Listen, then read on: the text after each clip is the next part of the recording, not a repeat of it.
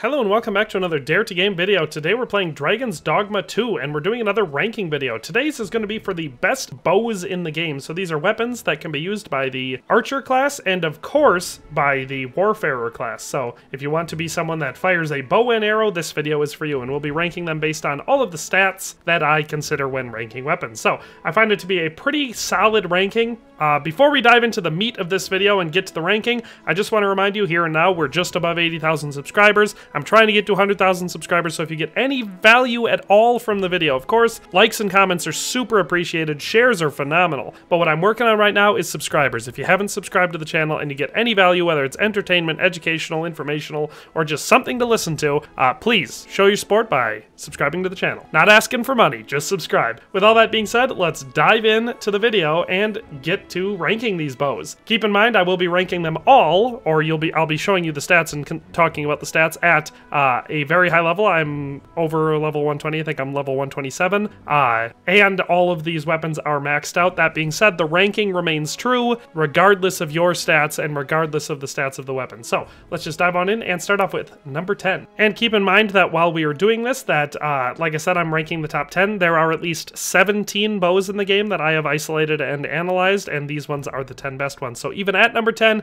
it's still significantly better than many of the other bows that you can use in this game. And number 10, we have the Veteran's Arc, an iron bow of impressive make, heavy in the hand but unmatched for balance. This one has a strength stat of 284, magic of 0, strike strength of 0, or slash strength of 0, strike strength of 100, and knockdown power of 150, giving it a composite score of 106.8. This one I think looks quite cool. This one I used quite a bit when I was leveling up my Archer vocation because it was one of the better bows that you can grab early. I think I purchased it at the weapon shop at the border outpost, so I think that's the first place I found it. I'm sure it can be obtained elsewhere in the game, but that's where I got it. So pretty cool looking bow. It's very solid stats, especially considering how early in the game you can get it. That's the Veteran's Arc at number 10. Coming in at number 9, we have the Repeller Bow, a bow wrapped in the hide of a divine creature. Its sting is most keenly felt by chimeric foes.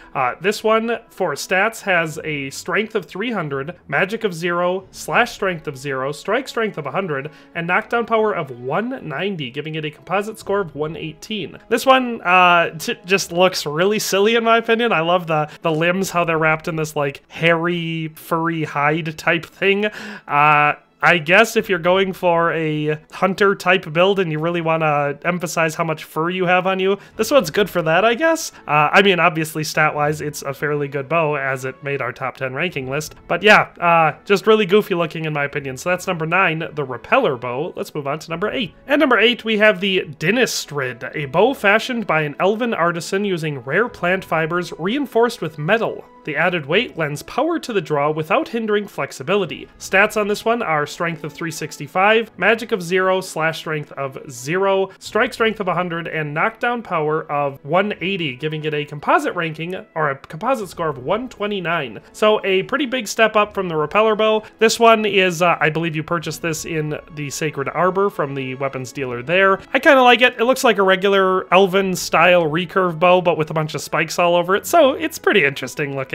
I like this one. I got nothing to complain about the appearances. You wouldn't want to, I guess, rub your hand up and down it, so it would make oiling it a challenge, I guess, and drying it. But anyway, kind of edgelordy looking, but it's all right, and stat-wise, it's quite good. So that's the Dinistrid at number 8. At number 7, we have the Darkening Storm, a bow engraved with the form of a dark beast, especially ruinous to griffins. So yeah, if you want to go hunt some griffins, this bow is pretty solid for that. The Darkening Storm has stats of 337 for the strength, 0 for the magic, 0 for the slash strength, 100 for the strike strength, and the knockdown power is 210, giving it a composite score of 129.4, so just slightly higher than the Dinistrid. This one, I think looks pretty dang cool. It's a very, very cool looking bow. Love the red the red with like the kind of dulled bronze accents all over it. Looks pretty nifty. I like this one, and stat-wise, pretty good. So the Darkening Storm is number 7. At number 6, we have the Predator, a bow crafted from iron and heartwood, lauded for its exceptional accuracy accuracy, it is most devastating when unleashed upon harpies and their fell sisters. So if you want to hunt some harpies or any type of harpy type enemy,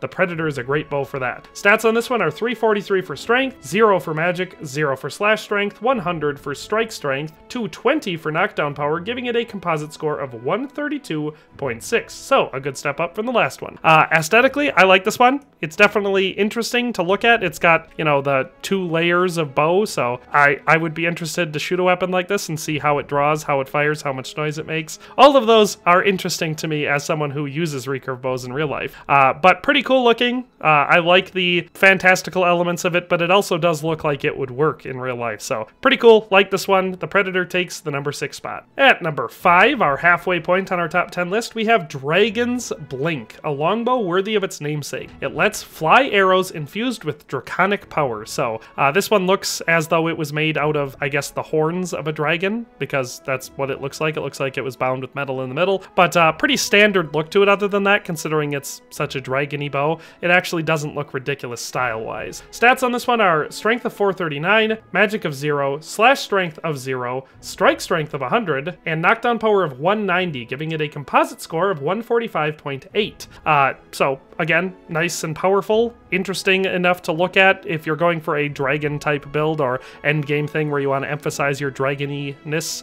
This one goes good with that. So that's the Dragon's Blink at number 5. At number 4, we have the Revenant Whale, a bow crafted of monster hide and sinew, resulting in a well-balanced composition. The arrows it looses find their quarry with astounding ferocity, so that's exciting. Strength stat on this is 475, 0 for magic, 0 for slash strength, 100 for strike strength, and 220 for knockdown power, giving us a composite score of 159. This one's pretty dang cool. It kind of reminds me of the Daedric bow, or maybe it's the Dragon Scale bow from Skyrim, but whatever it is, reminds me of a Skyrim bow. Very thick and chonky to look at. Pretty cool style-wise. You can see that they are going for the monster hide on the top that kind of looks like a scaly thing, and then the sinew beneath it. It's a cool-looking bow, and stat-wise, obviously quite good, considering it's ranked at number 4. But let's move on to number 3. Coming in at number 3, we have Dragon's Rancor, a bow worthy of its legendary namesake, as responsive and powerful as a dragon in flight. Stats on this one are 514 for strength, 0 for magic, 0 for slash strength, 100 for strike strength, and 215 for knockdown power, giving it a composite score of 165.8. So another nice step up from the last one. This one I believe is purchased from the Dragon Forged guy after you've completed the game, so using the Worm Life crystals you can purchase this one. Pretty solid bow.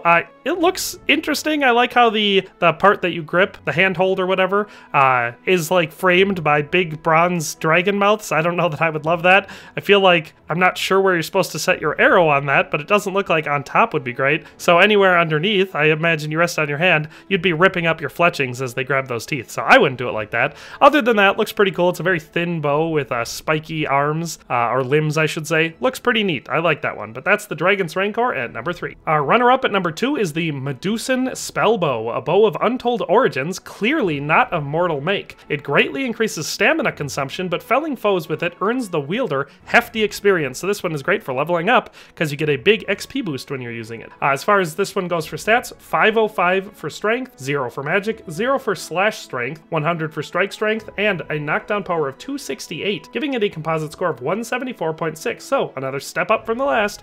This one, pretty dang nifty. It's obviously iconic considering the Gorgon. I don't know why they call it a Medusa in the game. Medusa is the name of the specific Gorgon. But anyway, I digress. That's a pet peeve of mine. Anyway, considering it's the first boss that you kind of fight in the game, I like this one. It's pretty cool. Plus, it doesn't hurt to have an XP boost. So the Medusan Spellbow, pretty interesting looking. It's obviously got a lot going on, but for a fantasy bow, that works for me. So that is our runner-up at number 2, the Medusan Spellbow. Let's move on to our best bow in the game. And so our best bow in the game is the Hydra Husk, a bow fashioned from the skin of the legendary Hydra. It resembles a coil of conjoined serpents whose peculiar torso rests comfortably in the hand. So this one has a strength of 562, magic of 0, slash strength of 0, strike strength of 100, and knockdown power of 268, giving it a composite score of 186 and making it the best bow in the game. As far as appearances on this one, I like it. It looks interesting. It's asymmetrical because the top has the Hydra heads and the bottom is just the tail, so I guess it's got an interesting enough look, but I don't hate it. I like it, actually. I don't think I've ever come across a Hydra in the game, so that's interesting. interesting enough. You know, maybe they're gonna add it, maybe I just haven't found it. But it's a pretty cool looking bow, and obviously stat-wise, it's the best. So that is our top 10 ranking for bows in Dragon's Dogma 2. I hope this video was useful or entertaining or whatever. If I've missed any bows, definitely let me know down in the comment section below. I have personally found and analyzed 17, so if there are any more than that, definitely let me know and where to find them so I can take a peek at them. But that's all for today. Hope you enjoyed the video. We'll see you next time. Thanks for watching another Dare to Game video. If you liked this video, please leave a like and a comment. If you haven't already, be sure to subscribe to the channel. If you like my content and would like to support this channel, consider becoming a member today for as little as $1.99 a month. It makes a huge difference. But in any case, thanks for watching and have a nice day. I'll see you next time.